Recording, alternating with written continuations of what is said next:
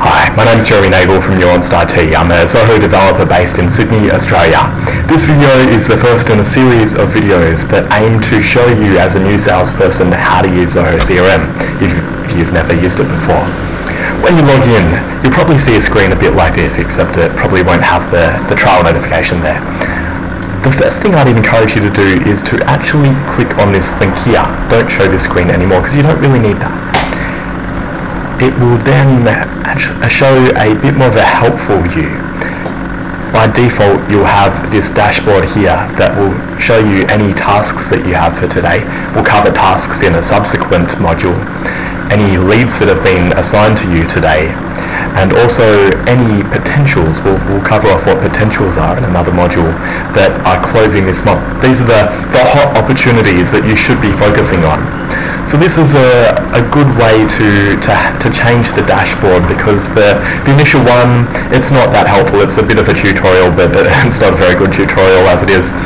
You can add other modules in as well. If you click on this icon here, you can add other components. So for example, if you wanted to see a certain kind of lead, if you wanted to see all of your leads, you can put in all open leads here.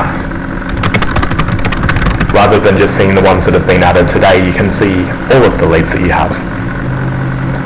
Then it doesn't have anything in there right now, but if I was to go in and add a new lead, I'll show you that, then it will appear in your dashboard. So you'll get this screen here, you'll click on create lead, you'll type in the company, put in the email address, phone number, anything like this. Your administrator can customize the fields that are here. If you want to change the way that these fields look, then get in touch with your CRM admin and they can remove anything or change the names, all that kind of jazz. But to start off with, you're stuck with what you have, unless you happen to be a CRM admin, in which case you might want to watch some of the other videos. But let's keep going with this. We have added a new lead. Let's now look and see what happens with our home screen. If we refresh that, then we should see a slightly different view. You can see under My Open Leads, you've now got a new lead there that you added, and it also shows up in today's leads as well because you added it today. The open tasks is somewhat useful too. If you go here, you can add a new task. I'll go through that in more detail in another video, but we'll just cover off the very basics there so that you can see how it will populate your dashboard.